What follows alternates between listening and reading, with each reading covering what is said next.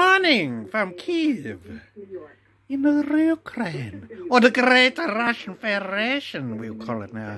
I'm about to eat my ex-Ukrainian eggs and bread and rice. Let's have a look. Here we go. Can you listen to that BBC propaganda? Oh, the poor Ukrainians crying. Oh, just submit to the Great Russian Empire.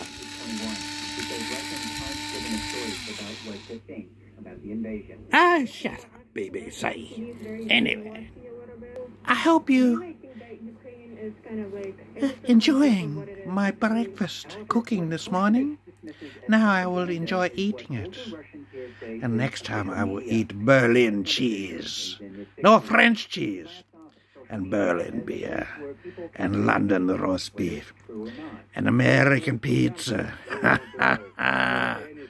Long live the Russian Federation and our great President Putin. Bye-bye.